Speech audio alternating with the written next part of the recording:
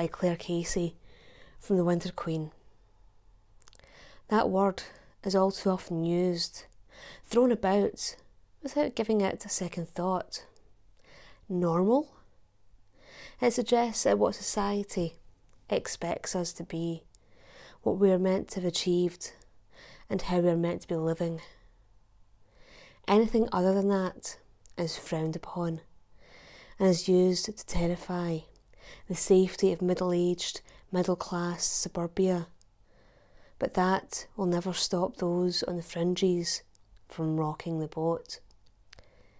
Anything not fitting into society's narrow, claustrophobic box is explained away. It's a teenage phase, a midlife crisis, or simply put, a cry for attention from someone who needs to grow the hell up.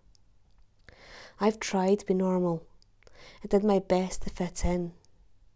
I can assure you that it was far from fun, and I am certain it was bad for my health. The pressure to conform, to be the good girl, was more than I was willing to bear.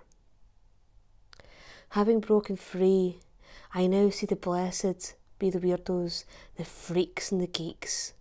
Life is too short to just work and pay the bills. Rock the boat and embrace the chaos that forces you to think. Be that old person who has the tall tales to tell the next generation, and to be the one who people wish they could have been. Good people may go to heaven, but normal people rarely make history.